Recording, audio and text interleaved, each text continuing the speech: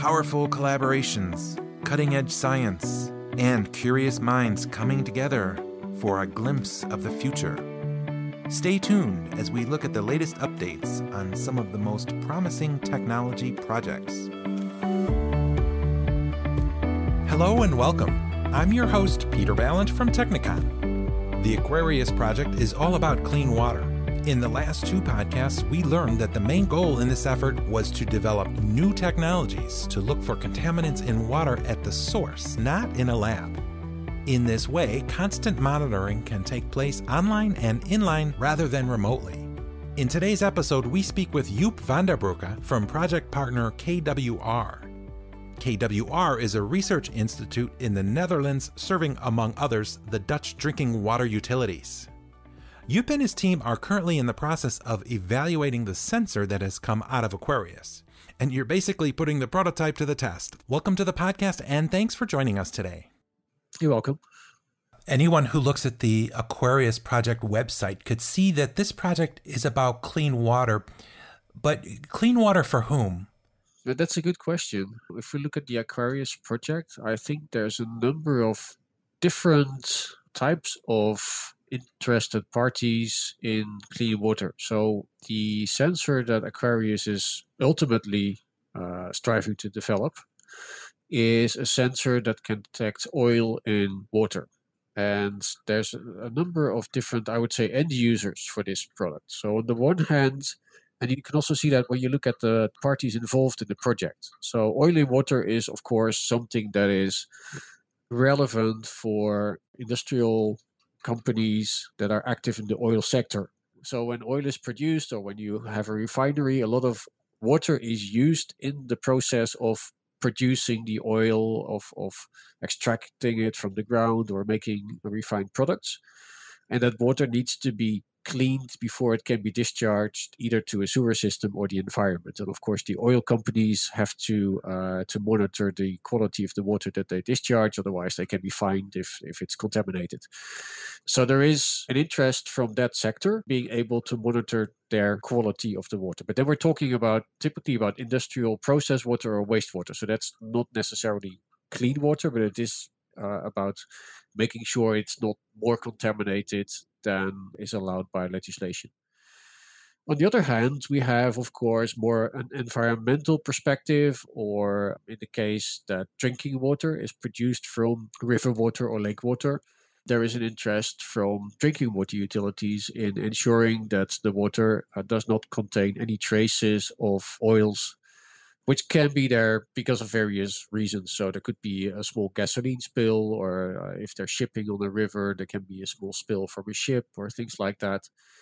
Or you could have a bigger industrial incident that results in an oil spill. And of course, you want to be able to protect your drinking water intake, or if it's an environmental application, you want to make sure that if something like this happens, that you detect it quickly and you can take countermeasures.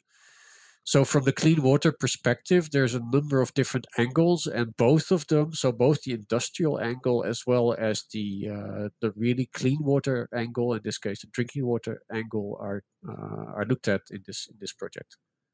Okay, so AQUARIUS, basically the beneficiaries are industry and the consumer, the people that are consuming the water. Yes. Yeah. So ultimately, of course, if you talk about drinking water, but also the environment, it is the general citizen that is the beneficiary. Yeah. Okay. And you talk about a sensor, and the AQUARIUS project is a rather ambitious endeavor because something is coming out of it, or has come out of it, this sensor. And this is a physical thing that came from the project. It's not all theoretical. So what can you tell us about the sensor? It's true when you say that the project is quite ambitious. So let me explain a little bit about that.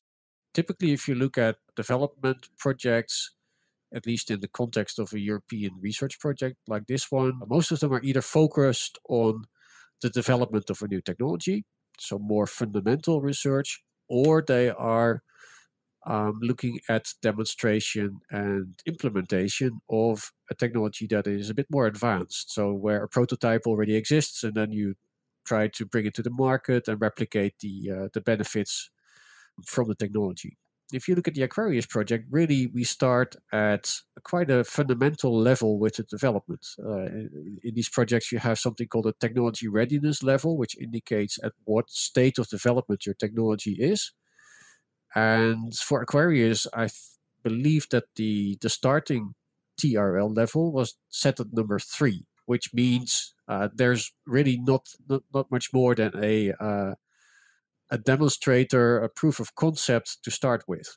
But the goal is to bring it to TRL level number 7, which means it has been demonstrated and used in a real live environment. So it's almost ready to go to be turned into a commercial product. And that's quite a big development over the course of what was initially meant to be a 3-year project. We have gotten a bit of extension because of some delays due to the corona crisis. This was quite ambitious. So included in the whole trajectory were the development of the fundamental building blocks of the sensor. So we are trying to develop a laser which can be tuned, so we can measure at different wavelengths, different colors, so to say, but then in the infrared spectrum.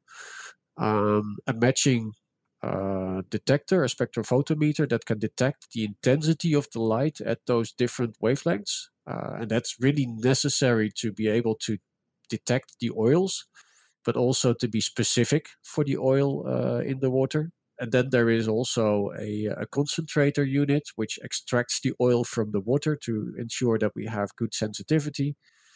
And then, of course, there is integrating all these components into the analyzer or the sensor itself, and then the testing in the field. So there's a lot of different steps involved in this process. And you say testing in the field, and this is where your company, KWR, comes in. You are currently testing this sensor. What is that like? So indeed, so KWR, maybe a few words about who we are. So KWR is a research institute from the Netherlands. We are basically the Dutch Drinking Water Institute, Dutch Drinking Water Research Institute. So we do a lot of research for the Dutch drinking water utilities. Not exclusively, we also do some other work, but that's really an important part of what we do. And in the project, we represent the end users, in this case being drinking water utilities, towards the application of the sensor. So in the project, we have the role of acting on behalf of the end users. We were involved in the specification. So initially setting the criteria, what does this sensor have to meet? What does it have to do in order to be useful for this type of end user? So drinking water utility. And now that at the end of the project, so the project is finishing at the end of this year, so end of 2020. At the end of the project, we take on the role of assessing the performance of the system that was developed. And we've done that over the course of this year. So in the beginning of the year, we had the sensor in our laboratory. So we have, at KWR, we have quite some experience in testing and assessing sensor technology. We have a well-equipped lab, so we can also do reference analyses, so we can really assess how a system is performing and compare that to the experience that we have with other instruments. So we did the lab testing in the beginning of the year. We had planned to do a test in the field, so under the same conditions that you would also see when a water utility uses the system. We had planned to do that in April and May, but we couldn't because we had an agreement with the water utility in the Netherlands that we could use their facilities, but the facilities were closed to non-company personnel because of the lockdown that we had. Right. So this was shifted, and the project got extended, as mentioned before. So we are now in the process of doing that field trial at a Dutch water utility, which is actually quite close to where our office is located. So the instrument is installed in a monitoring station that is operated by that utility. And that's really a point where they take water from the River Rhine into their treatment facility. And of course, they have a number of systems there that monitor the water quality to ensure that it's not contaminated before they process it into drinking water. And it sounds like KWR is very well equipped to be conducting these tests and to give some kind of meaningful feedback to draw a conclusion to this project in general. We talk about this sensor. Is this close to market, or how many years out do you think we are? Are you able to even estimate this? And that's always very difficult to say. So I should say that a number of the components that are in the sensor that we are currently testing are already available commercially. So they are integrated in commercial products from one of the project partners, QuantaRed. They already sell oil and water sensors, but they have sensors that are used in the laboratory. So they don't have sensors yet for the continuous monitoring of oil in water. That's what this project is all about developing a sensor that can continuously, so every half a minute or every minute, maybe every 5 minutes, but very high frequency, sample the water and then analyze it for the presence of water. That's also what is really necessary if you want to do something like intake protection or monitoring the effluent of an industrial site, for example. And so in our tests, we have seen that a number of these components work well. So, for example, the extraction unit that takes the oil, extracts the oil from the water, so to increase the sensitivity of the sensor unit, basically works very well. It might need some more work to turn this into a real commercial product.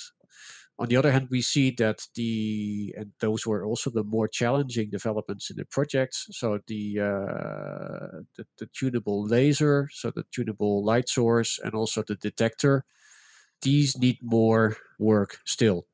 So the main thing that we see is that continuously operate these systems means they have to be very robust. So you cannot have overheating, you cannot have issues with software that is not entirely reliable. And I think it's safe to say that in this project, we are really still at the prototype stage. How long it would take before this is a commercial product, that's hard to say. That could take 1 year, could take 2 years. From my own experience with similar processes, it could even take 5 years. I think what is good to say is that the basic performance that we have seen is pretty good. So in our lab tests, we have seen the system is able to detect hydrocarbons, so oil type of products, down to the low milligram per liter concentration level. That's typically the range that we are looking for if you talk about the applications mentioned before. If you would really want to measure in drinking water itself, of course, you need to be more sensitive. But for the type of surface water monitoring, wastewater monitoring, this should be good enough. We have seen that the reliability of the prototype that we have is okay. So it needs attention once every couple of days. But ultimately, you would want a unit like this to operate standalone without maintenance for 1-2 weeks, maybe a month, maybe even 2 months. And that's not where we are yet. So some more work needs to be done. But the basis is there, I think. It looks very promising. Yeah, that sounds great, actually.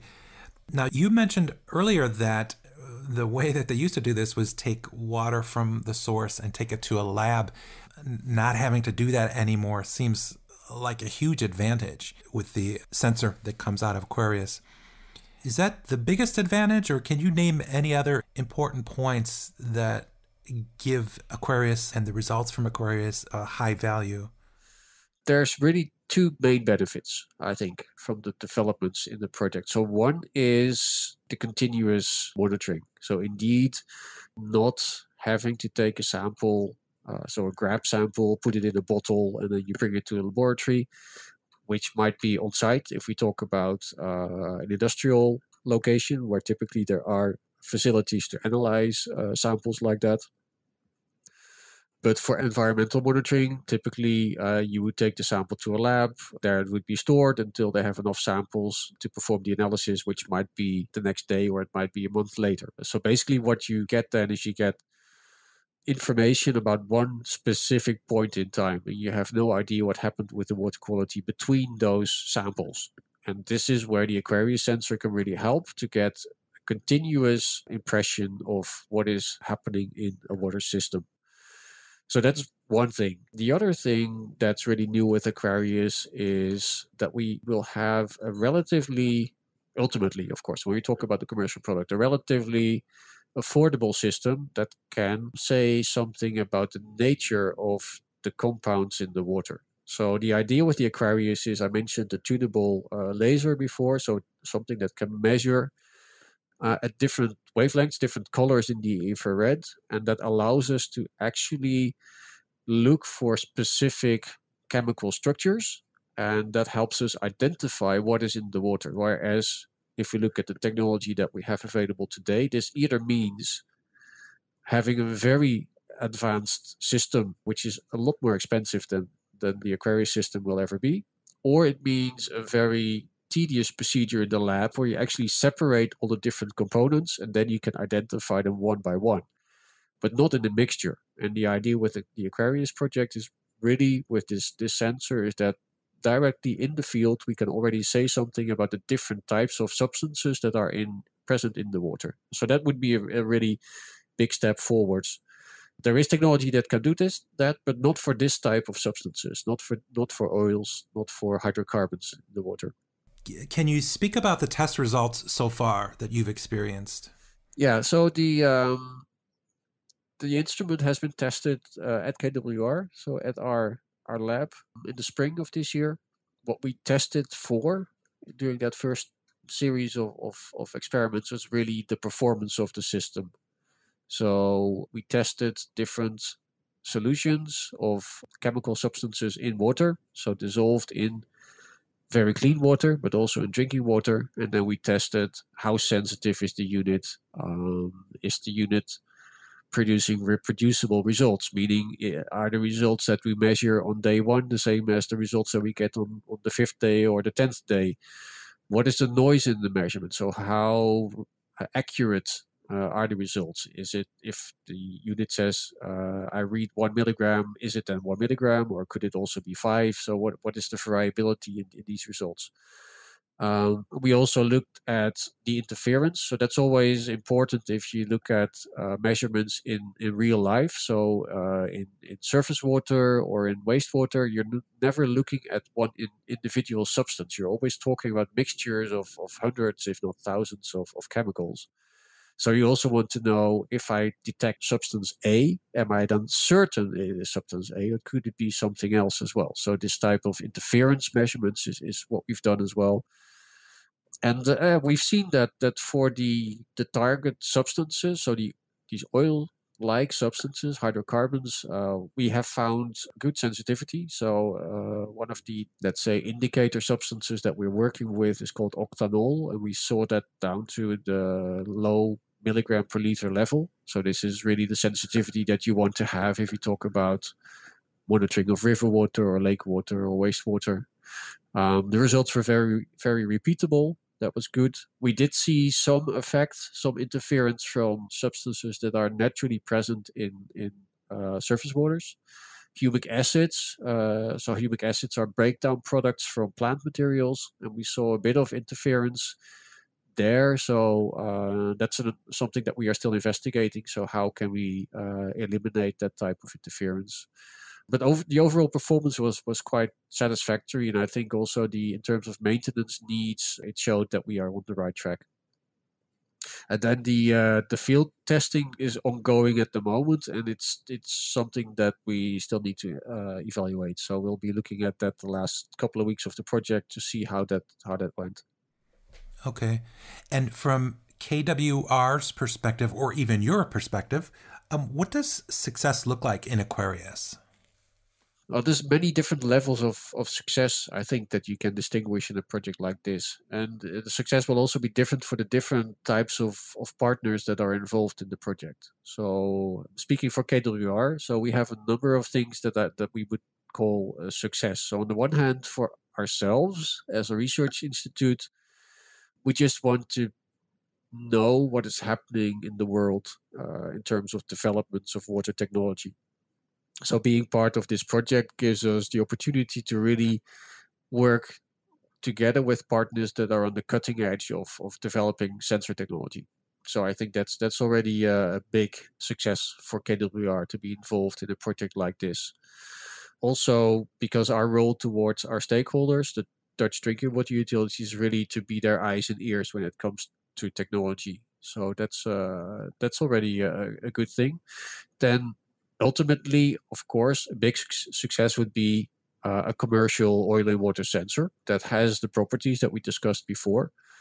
But for a project like this, it can only provide a stepping stone for that type of success. So I think it's not realistic, would not have been realistic to expect a project like this to deliver a commercial product. That's also not the aim of these projects. It's really in assisting in that process. Paving the way, I think. Paving the way, indeed, yeah. And supporting European companies in their competitiveness, and of course the supporting the European Union in its technology place in the world, so to say. I think for some of the other partners, the developments that have been ongoing are also successful, like the development of the spectrophotometer, so the detector, the development of the light source. These are really new technologies. Steps in performance have been made, so these are all individual successes. So there's many different levels when you talk about success in a project like this. And we have already talked about the consumer as a stakeholder in this project. Can you pinpoint other stakeholders? Yeah, there's a number of stakeholders involved in a project like this. I don't think Aquarius is unique in that sense. So if you look at water quality and water quality monitoring in general, then there's always a number of different parties involved that look at this from a different angle. So ultimately, of course, we as a society would like to have the best quality water possible. It could be environmental quality, ecological status. That's why we have the Water Framework Directive, for example, in Europe, that obliges all the member states to obtain or to maintain good status of their natural waters. We want clean drinking water, so that's really the citizen and societal stakeholder perspective. There's the organizations, the companies that produce water quality sensors. So their stake is commercial success, having a product that is competitive, that is interesting for the market, that they can sell. And in the end, of course, it's again the citizen that also benefits, because it means there's jobs. People can work at those companies. So there's also a societal aspect there. And there's also stakeholders in the form of companies that actually have an effect on the water quality. So in this particular project, we talked about the oil industry. So companies that produce something that use water in their processes, inevitably that will lead to products, compounds, things from their process ending up in their water. So before they can discharge this, they need to ensure that the water is, again, fit for being brought back into the natural environment. So they have a stake as well. On the one hand, to ensure that they oblige the legislation, but also they have a treatment plant that needs to function. So a water treatment plant where they clean their wastewater. So these type of sensors are also used to optimize the performance of such a treatment plant, which can save them chemicals, which can save them electricity, because the treatment processes are more efficient. And then another stakeholder that we should not forget are the legislators, are the politicians, so to say. So the European Commission, national governments or ministries, because they basically guard over our water quality. They make the laws that we all have to follow. But of course, they can only tell us that water quality has to meet this and that criteria if it's possible to actually verify that we meet those criteria. So technology is also a driver or an influencer of legislation. So there's a lot of different things that come together really in a project like this. And we try to address all of them. Legislators are not actually part of the project, but we do reach out to them to tell them what is happening. And all the other parties are really at the table.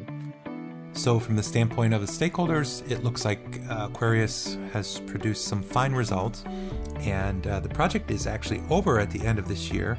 So you're sort of in your final phases here. I want to say thank you for taking the time to tell us a little bit about Aquarius today. It's an interesting project and sounds like a highly successful project. You're most welcome. If you'd like to see more about Aquarius, check out their website at aquarius-project.eu. This podcast has been brought to you by Technicon.